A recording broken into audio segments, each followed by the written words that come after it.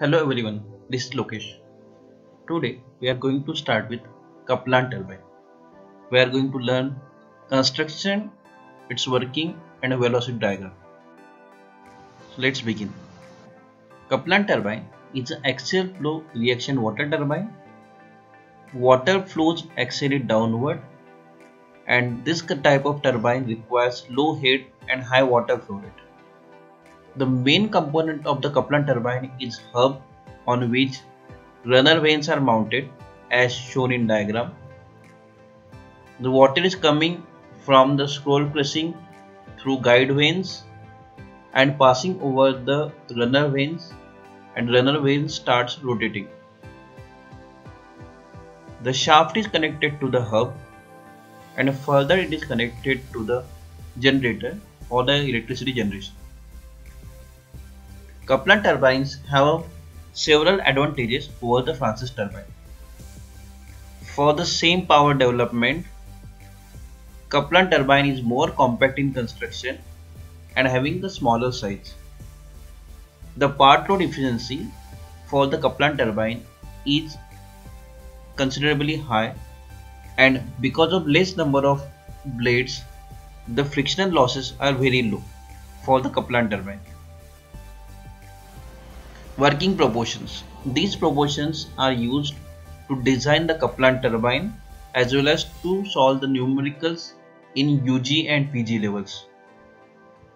So first one is the diameter of runner, which is the overall diameter of runner blades which are mounted on the hub.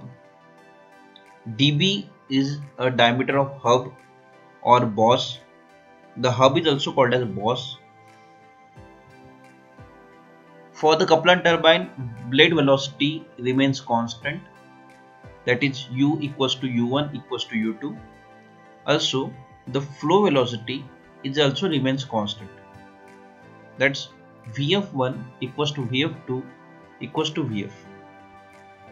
The discharge through a turbine can be calculated as Q equals to area of flow and a flow velocity, where the area of flow can be calculated by the formula pi by 4 do square minus dB square and multiply by the velocity of the flow, we get the discharge.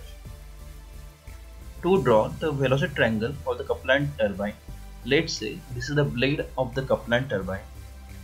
Water is coming towards the Kaplan turbine blade with the velocity of V1 called as absolute velocity at inlet. There are two components for the absolute velocity. The horizontal component is known as world velocity, denoted as VW1, and vertical component is known as flow velocity, denoted as Vf1. The relative velocity can be drawn and it is denoted as Vr1, and this is the blade velocity at the inlet, which is horizontal one. The angle made by V1 with U1, that's the absolute velocity with the blade velocity, is denoted as alpha, while the angle made by relative velocity with the blade velocity at the inlet is denoted as theta. The alpha angle is known as guide blade angle, while theta is known as blade angle at inlet.